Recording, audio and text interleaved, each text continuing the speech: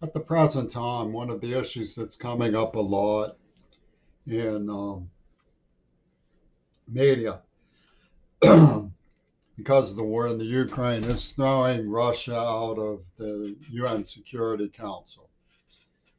I would like to pose an objection to the idea. It would just be giving what the gang around Putin want to them. See, the UN Security Council was predicated on the fact that Russia absorbed the bulk of the Wehrmacht army from Germany in World War II. And there was a desire not to see this happen again. Most of the arguments put forward by Russia for the enormous tragedy and mistake that they've inflicted on Ukraine have been grounded in serious and legitimate points of view. And most of the people who bothered to see what they're saying realize that they're um, discussing what they're doing in the spirit of rational behavior. There's an argument that this is just a front, that they're just using words as things to advance themselves.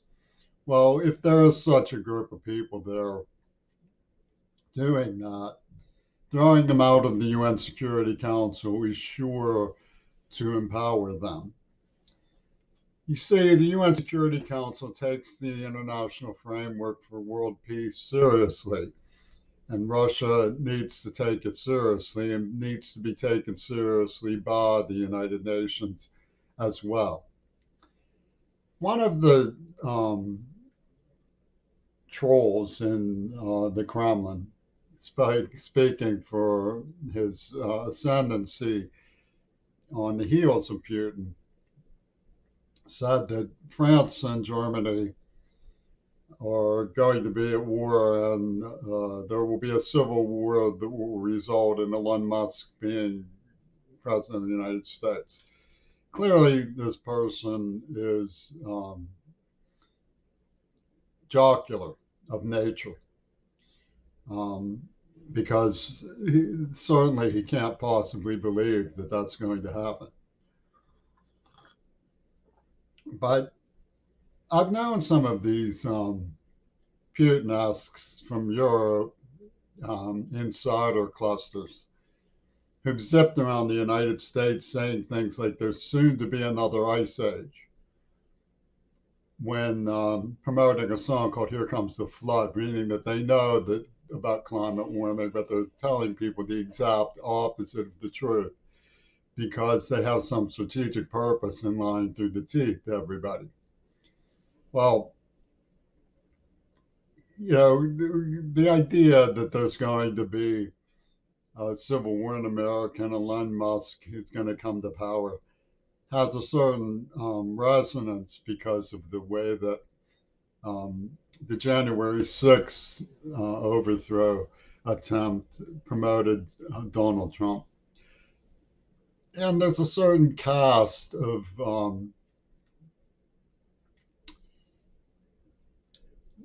leverage that can be accomplished in using words as things and using reasons as things to just shake things up and make it sound like you're on top, but like the difference between right and wrong when you certainly do not.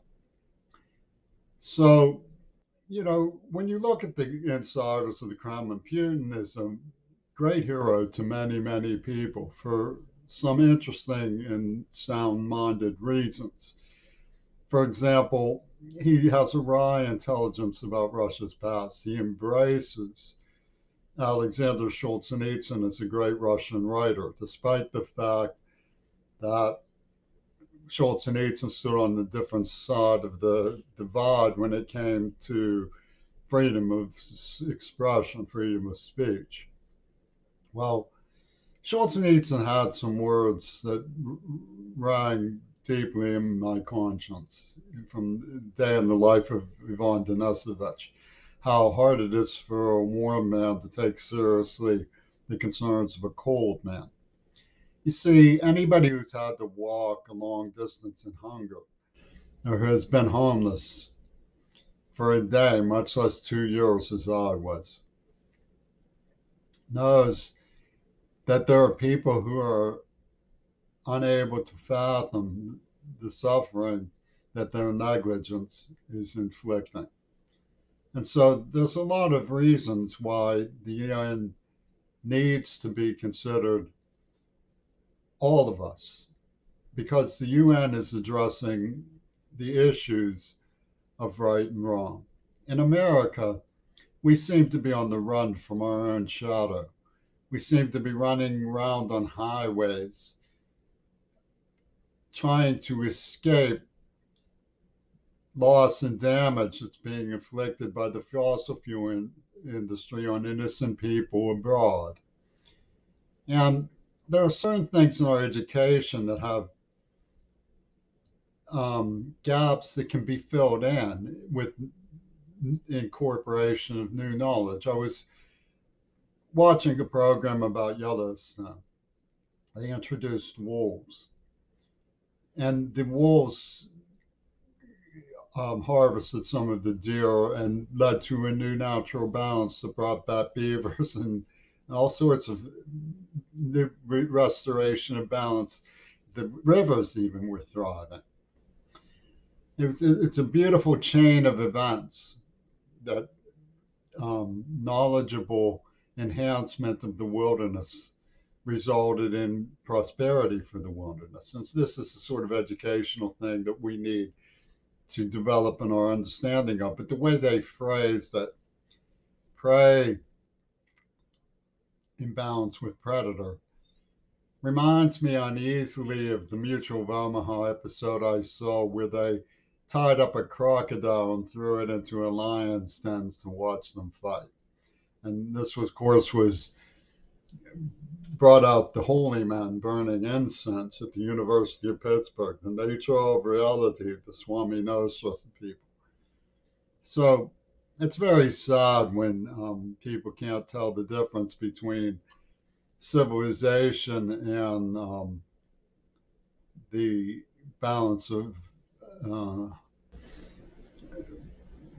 prey and predator in nature, natural environments, because we have become a predator and we're justifying it by saying we're protecting civilization. But this is being done by people who avoid echo schools, who avoid engagement with mature realities of moral responsibility. They can't be allowed to escape their involvement in the UN Security Council. If you go back to Ronald Reagan's era, you find the same problem. The Geneva um, meeting where Palestine was recognized by the UN Security Council Resolution 242. Israel's right to exist was recognized by Palestine.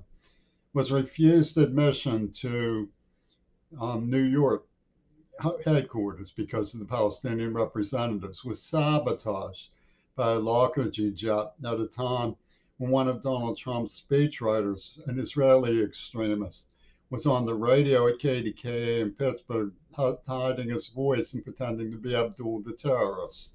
This was for real. They were found out for robbing the museums. They're the reason I ended up homeless for 2 years. So what we have is a situation where Ronald Reagan's administration didn't want anything to do with the UN. The UN Security Council was forced to go to Geneva for these hearings after Mikhail Gorbachev. Don't get me wrong, I have questions about what happened during the AIDS mystery. But when they took down the Berlin Wall, they were doing us a concession to what we wanted. And yet the Bush administration started carping at them as being even more hostile and dangerous. That's not fair. And the outgrowth of the situation is based on rational premises of people who have reason to be afraid of that sort of encroachment surrounding them. So, it's important to take and keep in mind that some rational issues are at work in Russia's vocabulary and representation of what's happening. Um, when we look at um, my cheat sheets, we find that not only am I breaking new ground, but I'm humbling everybody with my knowledge. You know, one of the issues that's been particularly thorny for Seattle's network of UW dialectical brilliance has been the fact that Larry Flint sided with Yoko Ono and it advocated as a team player to protect and service the people who were behind the AIDS mystery. Now, this is what they call being a team player. You get recognition that way. They have these ideas that are very, very sad pertaining to um, Paul McCartney's ego tripping. Like, he doesn't like the name Your Blues for the song about I Want to Die. And you imagine, you know, Beatlemaniacs who said the wrong thing in his presence and kicked themselves in the head over and over again. Oh, if only I hadn't said that, he would still like me. You know, and they have this Mysterian idea of, you know, should I or should I not say the magic words, or intonations, or do I have what it takes to be a Swami in the cult? You know, Peter Hamill said that his voice was going to mirror what Jimi Hendrix did with the guitar. Well, by the same token, Robert Fripp's guitar does what Granny Clampett's voice does when she sings. I mean, these people are maniacs for their own egos, and they don't care about anything else. It's very sad and to take it at face value. But they're also what is said about Nietzsche is that he contradicted himself because there was energy in contradiction. Reasons and words are just things. So you get into this thing about going with the flow. Well, the hippie era went with the flow of the AIDS attack. I have no idea why. It was a ridiculous um, hit on social realities that Amanda Harcourt mongered with Peter Gabriel. But, the issue had to do with the deviant spin that some people put on um, MASH issues, where they record someone saying, kiss my hot lips, the hot lips issue, the idea of scandal. My father used to call kicking out my brother from Ecuador because he got drunk the execution of Segunda. We know that when somebody gets caught with their Lewinsky at the White House, that scandal brings an end to their public relations, their public life in office, their public, but that doesn't mean they don't no longer have the right to exist. But what that we've done is taken this ending of public life and turned it into an ending curtailing of the right to exist. Certainly, I am not going to endorse that. And they had this creepy thing about copyright being um, parasitic towards the people that they actually betrayed. Well, I don't want to get into taxation of my home crowd. I mean, I do think the brothers on the block in Seattle have the right to be wised up about what's been going on without unnecessary taxation. But I also have worked very, very hard and never been thanked. And the reason are heaped in mongrelizations of theoretical formulas. The formulas for rejection by the Beatles is just one of the supernatural, superstitious issues that pertains to this. You can look at the cosmic guidance of the people in New Line Cinema who used images of Zell and Lucarelli for the lead hobbits. And they had a Eunice, they had a vaginal image for the Eye of Sauron. I'm not saying that Tolkien, being very Catholic and medieval, wouldn't have gone along with that. What I'm saying, though, however, is they read into it. There's misogyny at work in that. And what these people have done has created like an arms race fetish around the idea of the right of Black people to self defense. Okay, Ida B. Wells was reported as saying Black men should have Winchester rifles to prevent lynchings. Well, anybody in their right mind would support the sentiment that Black people had the right to defend themselves against lynching by force. But then the hot-wired guys come in and they say, oh, but the lynchers will have something even more powerful than the Winchester. So here's what you want to buy from me next. And they get out there, shopping the catalog. And, it just goes on and on. We have to get social dynamics education going. Not just social studies, but social dynamics so that people can see the simplicity of the way that the truth is being bypassed. We have to know what they're going to do next. For example, AOC or somebody from the left might come in and say, well, communities that have fewer guns are actually safer. Well, they're going to angle and go out and start shooting up communities that have no guns to out harness that rap. And we have to be on top of these things because ultimately there is such a thing as right and wrong and morality. There really is. And people who don't want to live with guns, they shouldn't have to be terrorized. They shouldn't be terrorized by disingenuous reasonings of the cosmonauts loyal to the coming French German Civil War for Elon Musk or whatever's going on in these heads of spinners. The Trumpy needs to go back to the terribly disingenuous framework of ideas that surrounded Bush's theory of America as the world's policeman. The United Nations are the people who are the world's peacekeepers. And if you want to call them policemen, whatever you want to call them, I really don't care how you put it. But their primary power is outcasting. Their primary power. So you might say, well, they want to outcast Russia by throwing them off the UN Security Council. That's just going to be giving these pimps of logos what they want.